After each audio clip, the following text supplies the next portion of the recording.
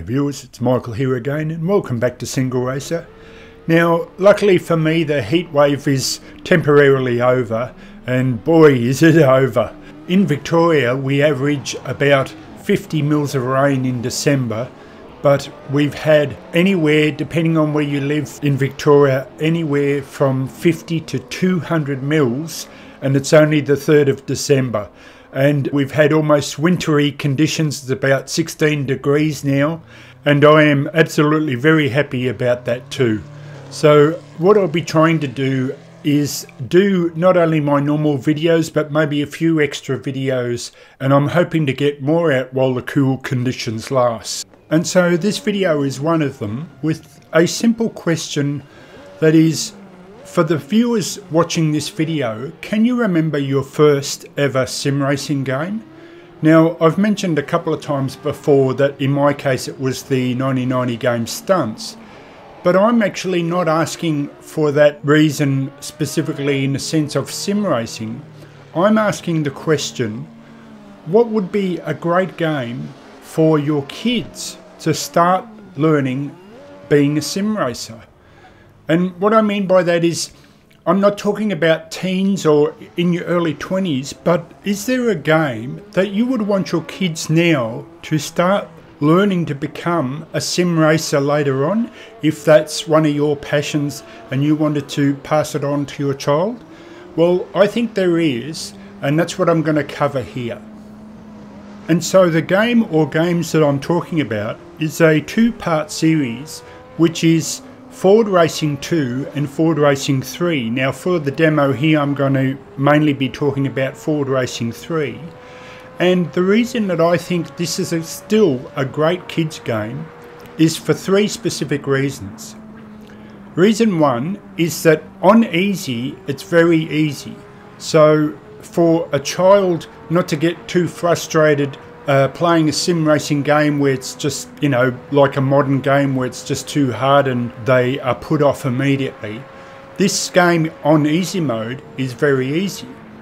But on hard mode, this game has such a learning curve to it that even for me on hard mode you really have to try hard to win. It pushes you to the limit, but the difference is it's not ridiculous hard or silly hard. It's you have to drive well hard, you know, in the truest sense of what hard should mean. And the second and arguably most important reason why this is a great game for kids is because this game, being so old, still works under Windows 10. There's nothing really complicated to get it to run. It runs very smoothly, and although it naturally looks dated in its graphics, as you'll see later, it runs perfectly fine under Windows 10. So if you can manage to pick the game up either, say, in what we here in Australia call cash converters, or a second-hand op shop type store, or eBay, or, you know, one of the other selling places that sells second-hand stuff, it's a great game to pick up, and, you know, should only be like $5–10 at the most. Might even be on Steam. I actually haven't checked if it's on Steam, but it could even be on Steam, so give it a try. And I highly recommend it from that fact that it still runs on Windows 10. Now I'm recording this audio separate to the video, so I just took a break to check on Steam, and yes, they are selling this game on Steam for $5. So there you go. A great cheap game for your kids. And the third reason that I recommend it for your kids is because this game is perfect on a keyboard. Now I don't own a console, so I don't have an Xbox controller, and I imagine that would be pretty good too, but this is one of the rare games that is not so good with a wheel, but only in the sense that it's a dated game, so the wheel feels very vague. You know, you tend to swim around a lot and don't have good control. But I still really enjoy playing this game on a keyboard, just using the arrow keys. And so to me, as not a game for a teen or like early 20s, but for a child that you think might have an interest to become a sim racer later on, this would be the perfect way for them to play, because you don't need the wheel set up. You just put the keyboard in front of them, they can play and crash You know, there's no damage, so you just hit the wall and bounce off and keep going. It's the perfect game for a child that you think might have an interest in sim racing later on.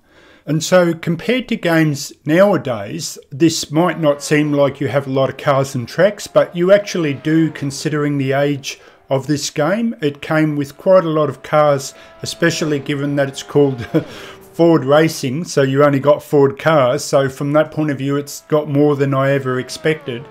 But let me now just show you an example of me playing one of the tracks with one of the cars, and I'll pause on the car menu to show you a lot of the cars that you can choose between.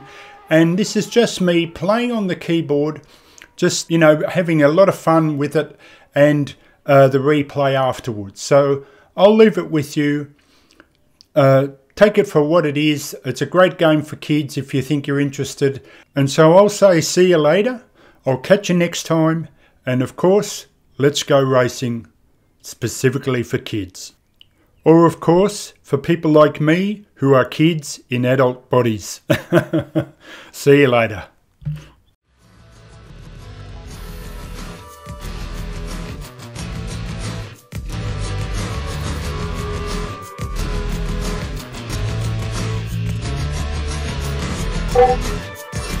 Single player, Ford collection, standard, performance.